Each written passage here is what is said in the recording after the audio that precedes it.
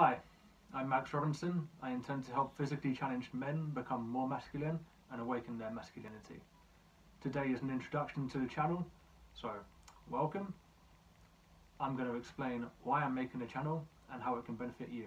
If I look in this direction, it's because I'm reading from my notes, so please bear with me. What do I mean when I say physically challenged man? I'm referring to men who are disabled, men with chronic pain, and men who are recovering from injury, whether that be short-term or long-term. Everything in life has four pillars. There's spiritual, physical, mental, and emotional, but the most tangible aspect of disability and chronic pain is the physical side to it. So that's the main pillar that I'm going to focus on for now. So who am I to speak on this? Well, I live with chronic pain. I pretty much have pain 24/7. I was born premature.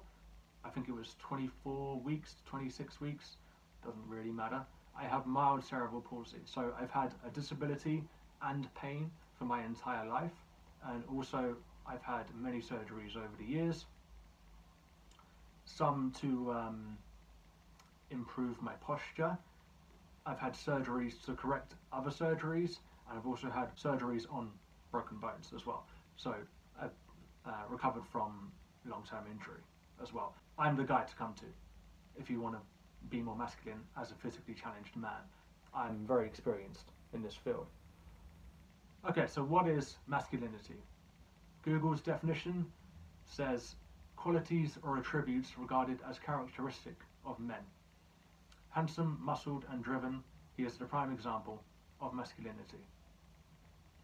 Now I would say that this is quite a vague definition. If I was to sum up masculinity in one word, I would say strength. Yes, physical strength like it's alluding to, but also, like I said before, there are four aspects, right? A strong man, yes, has physical strength, but also strength of mind, heart and spirit. So why do we need to be strong? Why do we need to be more masculine? As physically challenged men, we need to overcome pain itself, right?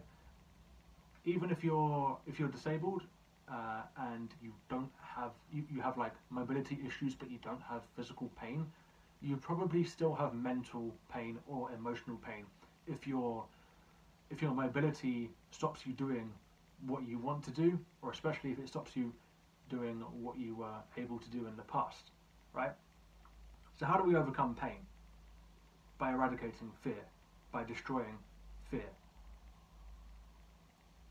As someone that lives with chronic pain and mobility issues and has had surgeries, there's no room for fear in life. There's no room for it, because if you're afraid and you let fear stop you from taking action, or especially if you're afraid of the pain, right? If you have pain and you don't want to go and do certain things because it's going to hurt.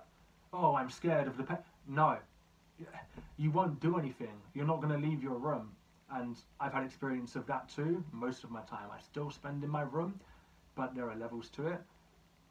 You need the strength to push through the pain to do the things in life that you want to do. So we are strong because we want to overcome pain, and we do that by eradicating fear. So, why do I use the term awakening when I say awakening your masculinity? Again, I'm not going to go too deep, but most men don't see their own potential. They don't see that in fact you can be strong. Society has actually suppressed masculinity intentionally.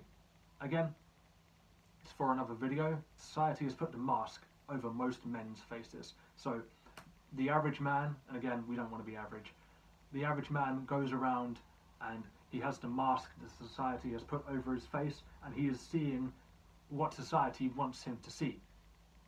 That masculinity is toxic, and if you are a man and aggressive and powerful, then it's wrong, it's demonized by society. No,